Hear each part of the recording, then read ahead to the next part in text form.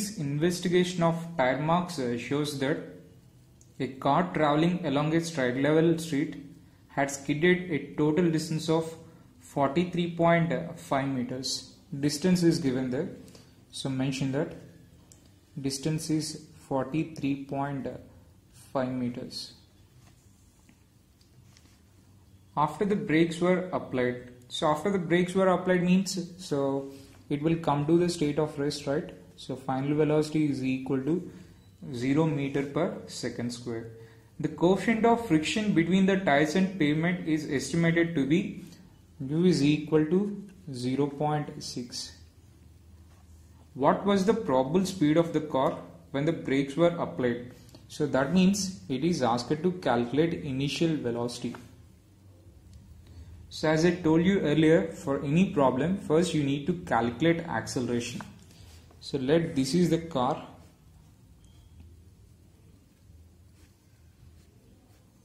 So this is the car, so which is traveling in this direction and it is accelerating in this direction. So when brakes are suddenly applied, so what will happen? It will come to rest, right? So when we consider the free body diagram of this one, so weight acts vertically downwards. Normal reaction for the tires will be like this, and it is accelerating in this direction. In the opposite direction there will be inertia force W by G into A, and at the tires contact there will be frictional force in the opposite direction, right?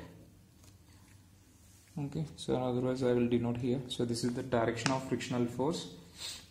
So here if I consider sigma Fy equal to 0, sigma Fy equal to 0, the forces along y direction are N and W. So N acting along positive y direction, W acting along negative y direction. So which means N is equal to W. So if I know the value of N, I can calculate frictional force from the relation F is equal to mu N, right? So which is nothing but F is equal to mu into W. So replacing N with W, so I got this relation.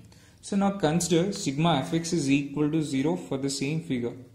Sigma Fx is equal to 0, which means the algebraic sum of force components along x direction is equal to 0. So that means along x direction the forces are F, along negative x direction, so minus F, and minus W by G into A. So here W by G into A is the inertia force, which is nothing but MA. So here I have written that one in terms of weight, which is equal to 0. Okay, so here I got the value of F as earlier, mu W, right? So minus mu W minus W by G into A equal to 0. From that, mu W is equal to minus W by G into A. W gets cancelled. What I want is acceleration. So that means acceleration is equal to minus mu into G. So this is the relation I got for acceleration and coefficient of friction. It is given coefficient of friction, it is given that it is 0.6. So from that acceleration is equal to minus 0.6 into, and acceleration due to gravity is 9.81 meter per second square. So when I solve this one, I will get minus 5.886 meter per second square. So this is the value of acceleration. What it is asked to calculate is initial velocity. I know the displacement, I know the velocity, I know the acceleration, and I know the I don't know the initial velocity. So there are three equations: V equal to U plus AT, and S is equal to UT plus half AT square, V square minus U square equal to 2S. So observe the given parameters.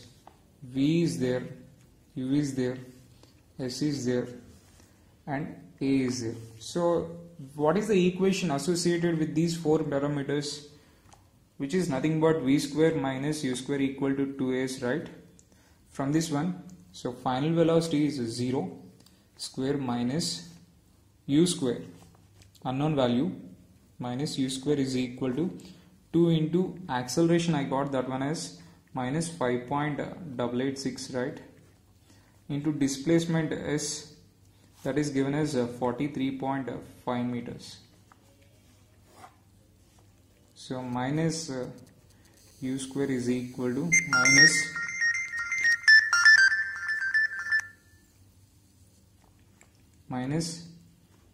2 into 5.886 into 43.5.